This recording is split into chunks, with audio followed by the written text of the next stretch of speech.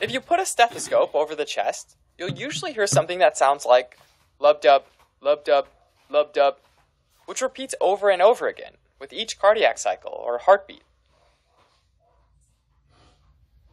In total, our heart has 4 valves, 2 atrioventricular valves between the atria and the ventricles, which are the tricuspid valve on the right side and the mitral valve on the left side, and 2 semilunar valves between the ventricles and the large arteries coming off of them, which are the pulmonary valve on the right side and the aortic valve on the left side. Normally, in every heartbeat, some valves open, allowing blood to pass through, and others close to hold blood within a chamber. The sound of the closing of each of these valves is projected onto the chest wall. The 2 normal heart sounds are S1, which is basically the tricuspid and mitral valve closing, and S2, which is the aortic and pulmonic valve closing. Between S1 and S2, we have systole, which is when ventricles are contracting and pushing blood out. And between S2 and S1 of the next heart cycle, we have diastole, which is when blood is filling the relaxed ventricles. Together, S1 and S2 form the lub-dub of the heartbeat. Alright, in addition to S1 and S2, there are 2 other extra sounds that are sometimes heard in the cardiac cycle, called S3 and S4. S3 and S4 are heard in different parts of diastole. In early diastole, which is right after S2, the atrioventricular valves are open and blood is flowing from the atria into the ventricles. If there's a lot of blood coming in, the ventricles fill up quickly, and fluid waves bounce off of the walls of the ventricles, which makes them vibrate, creating a third heart sound, or S3. S3 sounds kind of like lub-dub-tuh. In trained athletes and also in pregnancy, this is totally normal, and just means that the ventricles are handling extra blood volume. But an S3 can also be a sign of volume overload, like in congestive heart failure, where there's too much volume coming into the ventricles. Now, at the end of diastole, just before S1, the atria contract to get that last bit of blood into the ventricles. If the ventricles are stiff, meaning that they can't easily relax, the atria have to contract extra hard to push that blood in, creating the 4th heart sound, or S4. So S4 sounds kind of like tuh-lub-dub. Oftentimes, this stiffness is because the ventricular muscles have hypertrophied, or increased in size, in order to pump against high blood pressure in the aorta or pulmonary artery. In other words, S4 is typically a sign of pressure overload, or severe hypertension. In addition to these extra heart sounds, there are also heart murmurs, which are the result of turbulent or rough blood flow through the heart.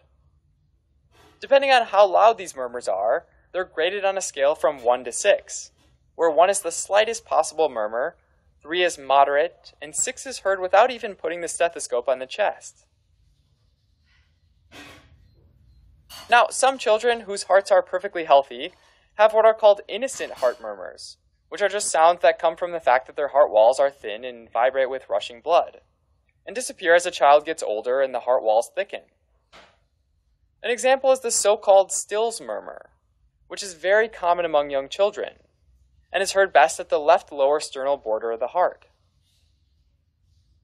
But other murmurs are not innocent, and can indicate a problem with the heart. Now, systolic murmurs are the ones that can be heard between S1 and S2, kind of like lub-whoosh-dub. This is when the aortic and pulmonary valves are normally open, and the mitral and tricuspid valves are closed. There are 4 main causes for a systolic murmur, either from an aortic or pulmonary valve that's not able to fully open, called stenosis, or from the mitral or tricuspid valve that's not able to fully close, called regurgitation or insufficiency. In aortic and pulmonary valve stenosis, the valve resists opening up for a moment before finally snapping open, and this causes a characteristic ejection click. Because the blood has to flow through a narrow opening in that first moment, we get increased turbulence, which creates a murmur.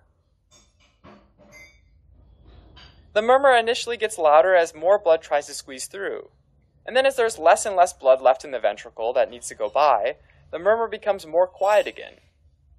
This is described as a crescendo-decrescendo murmur.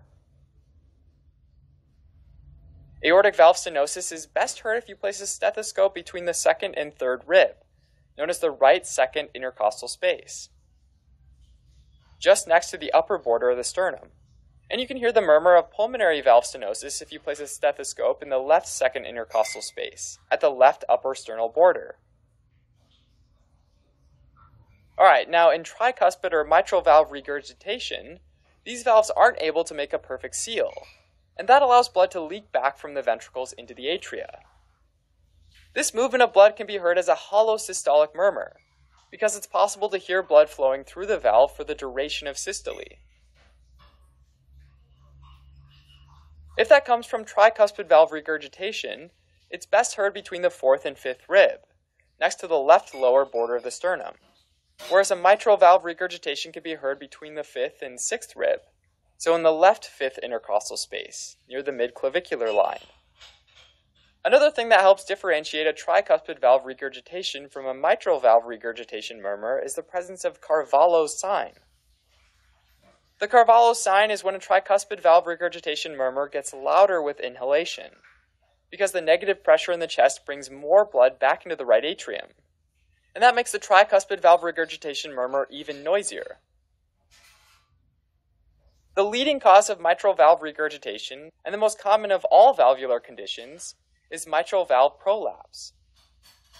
This is when the mitral valve actually prolapses or flails back into the atrium, because the papillary muscles and connective tissue, called chordae tendineae, are too weak to keep the valve tethered.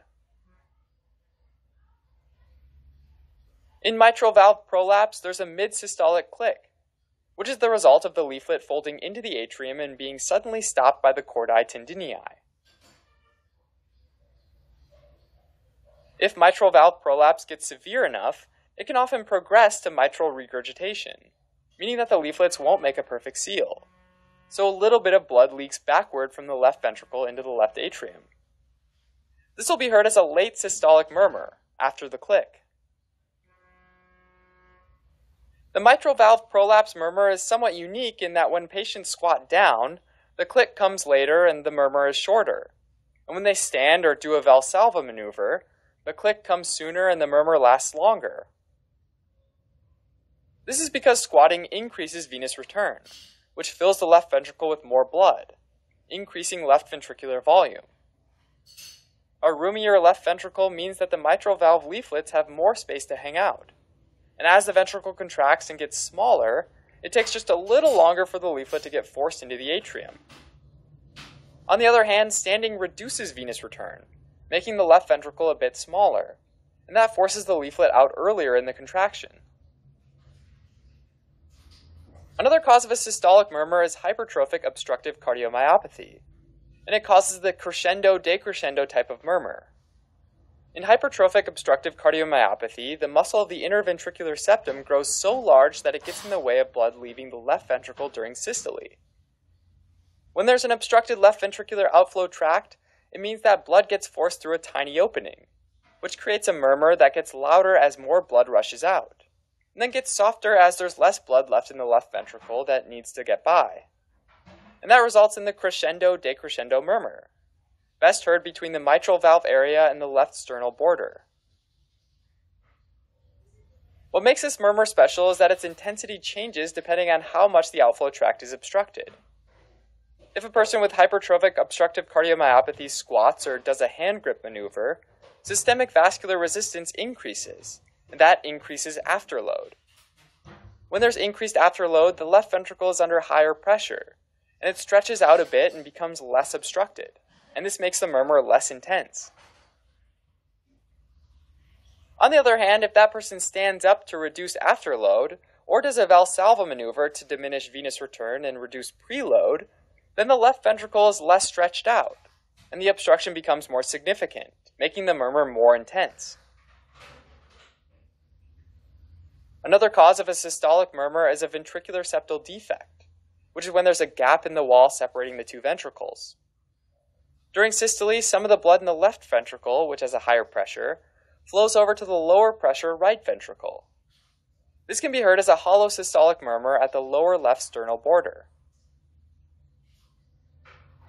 Now, on the flip side, diastolic murmurs are heard between S2 and S1 of the next cycle, kind of like a lub-dub whoosh. This is when the aortic or pulmonary valves are normally closed, and the mitral and tricuspid valves are open. And there are four main causes for a diastolic murmur, either from an aortic or pulmonary valve that's regurgitant, or from a mitral or tricuspid valve that's stenotic. In aortic or pulmonary valve regurgitation, most of the blood leaks back right away from the aorta or pulmonary artery back into the left or right ventricle, and then it tapers down over time. That causes an early diastolic decrescendo murmur, meaning that it starts out loudest in the early part of the diastolic phase and then becomes more quiet over time.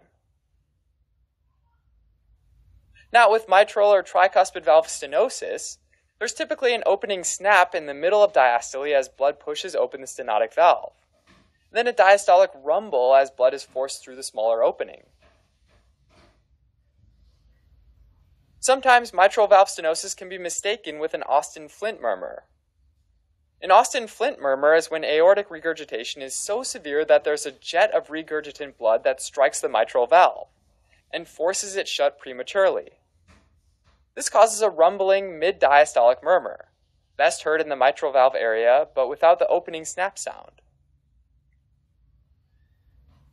Finally, there are continuous murmurs, which can be heard throughout systole and diastole, most commonly caused by patent ductus arteriosus.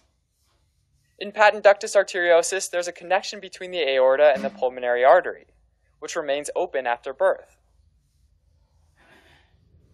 Normal aortic systolic diastolic pressures are 120 over 80 millimeters of mercury, and normal pulmonary artery systolic diastolic pressures are 25 over 5 millimeters of mercury. So that means that there's a pressure difference of about 95 millimeters of mercury during systole and 75 millimeters of mercury during diastole, which causes blood to flow continuously from the aorta to the pulmonary artery, creating a continuous machine-like murmur. Alright, as a quick recap, apart from the two normal heart sounds, S1 and S2, two extra heart sounds might be present, S3 in the cases of volume overload, and S4 in the cases of pressure overload. There are also systolic murmurs, mainly due to aortic or pulmonary valve stenosis or mitral or tricuspid valve regurgitation, and sometimes hypertrophic obstructive cardiomyopathy or ventricular septal defect. Diastolic murmurs, on the other hand, are mainly caused by aortic or pulmonary valve regurgitation, or mitral or tricuspid valve stenosis. Continuous murmurs, which are all throughout systole and diastole, might be heard in cases of patent ductus arteriosus,